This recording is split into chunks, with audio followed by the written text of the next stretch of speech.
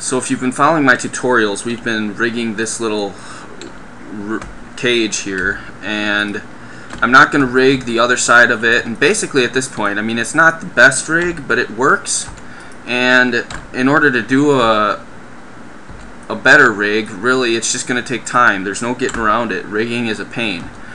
But I've given you the skills and everything that you really need to know in order to get it done.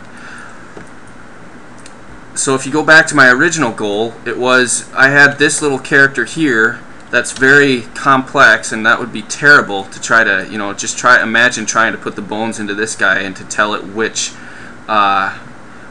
vertices go with which bones and stuff. That would be a pain in the butt. And so we made this cage which completely well, it should have completed.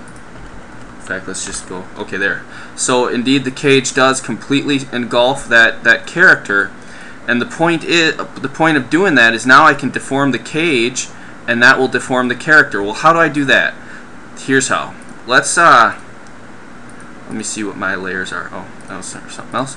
Okay, I am going to hide this the actual armature, H key, and now I am going to go into wireframe.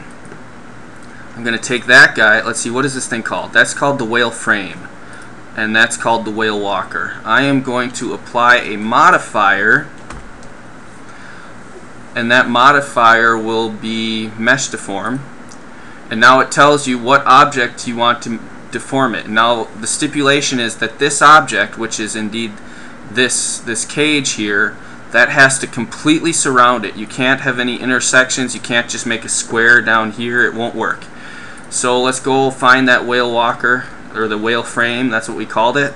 And now this precision determines how well it binds. I believe it uses a polynomial expression. It doesn't matter. The higher you take that, the more accurate it will be as you deform this cage. It will more accurately deform the structure underneath, but it will also take a much longer time to bind. So I am going to put, let's put 5. Okay, so now I'm going to click bind, and then I'm going to click pause, because it's probably going to take a while. It usually does. So it's binding right now, and you can see that that's done that, and so you can even notice that it's gone into not responding. Oh, hey, it actually went really quickly. Okay, well, let's see if this works. So now let's unhide our armature, which is right here, and now we can pose it. Now let's see how well it worked.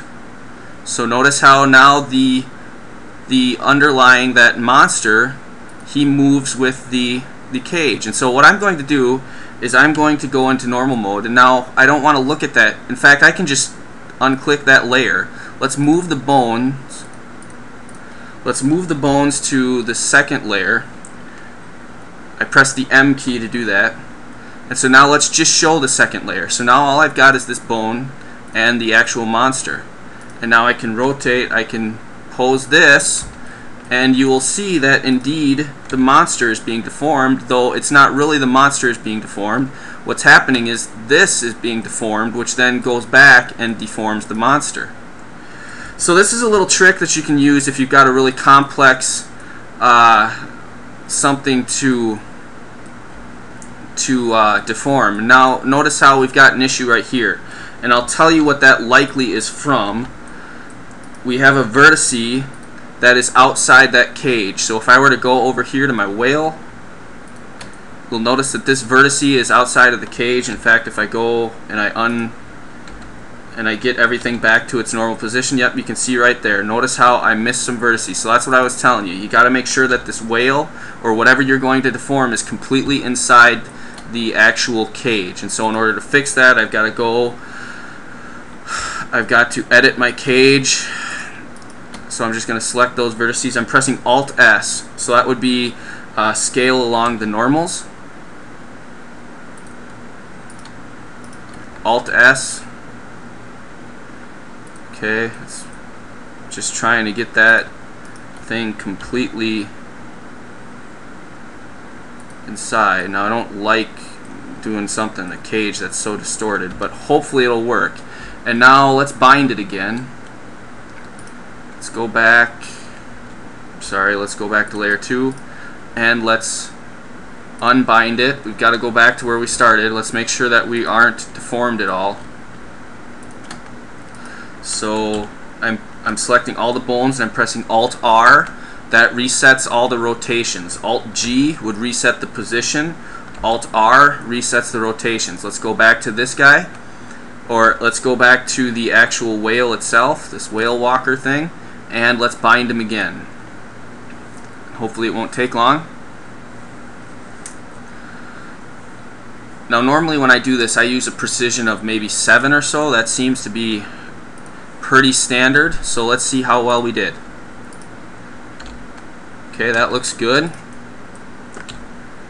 Yep, now you can see that that vertex is now moving.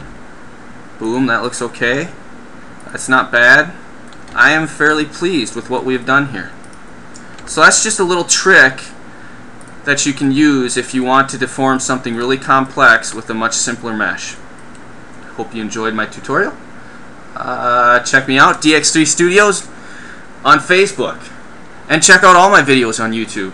And I'd love to hear your comments, especially if they're good ones. If they're not, well, you know.